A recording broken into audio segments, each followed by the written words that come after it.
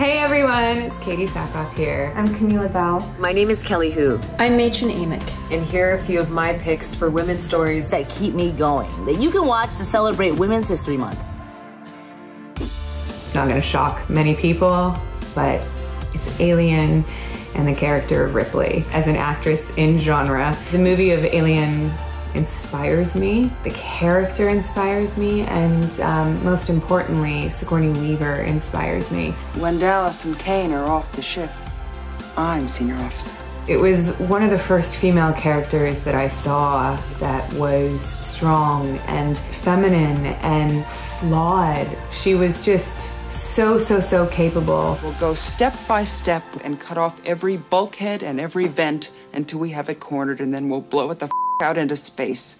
Claudine, 1974, starring Diahann Carroll, James Earl Jones. Diahann Carroll plays a single mother of 6 kids trying to balance her work life, love life, family life, which, I mean, many women on this planet can relate to that. I've been working all day. I gotta change my dress and take a bath. And I love that the movie just does it with so much humor and grace and kind of sheds light on what life was like being black in Harlem in the 70s. It's a great movie. Hello, Mrs. Price. Hi. How you been? Oh, grand. Living like a queen. One story that has always inspired me since I was a really little kid was National Velvet, starring Elizabeth Taylor. I think Elizabeth Taylor has always been a big idol of mine, but also something about this film that I think really struck a chord was her character's perseverance and this girl believing so much in herself and something bigger than herself, and just defeating all odds. With half a chance, he'll prove he belongs in the history books and not in the knackers yard. And then when I shot a film called The Ballad of Jack and Rose, I had to cut my hair in that film. I took National Velvet with me. I watched it a million times before shooting that scene where I had to cut my hair. And I just kept on thinking, Elizabeth Taylor did it. In this film, it was such a moment, and I kind of was inspired by her yet again. Were we the best in the world, Mother? Yes, dear. The best in the world. Moana.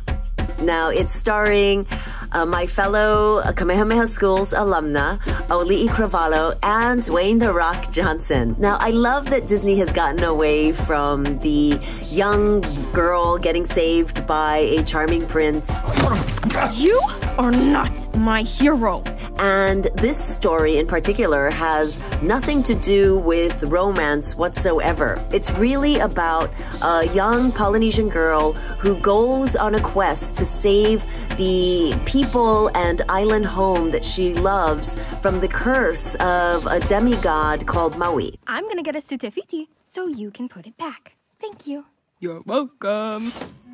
So for Thelma and Louise, it was incredibly inspiring to me to see 2 strong female characters depicted and acted so beautifully by Susan Sarandon and Geena Davis. But it was also a very female empowering story, and it was at a time when those kind of stories weren't being told. Tell me something, is this my vacation or isn't it? And just really speaks to 2 women that need to find their way from being underneath a male character in their lives' thumb, and finding their own voice and finding what they want in life, and really bonding over this incredible friendship.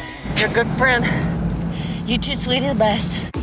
Mean Girls is one of my all-time favorite iconic movies because Tina Fey can do no wrong, and it just proves that women are funnier, period. That is so fetch.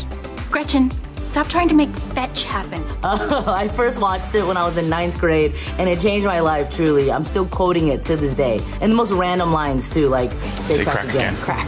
October 3rd is now a holiday. Like, that's how impactful a movie can be when it's brilliantly hysterical and made by women. You girls keep me young. Ugh, I love you so much. Thanks, IMDb. Happy Women's History Month. I hope you enjoyed my recommendations and can celebrate Women's History Month with me. Let's keep lifting each other up.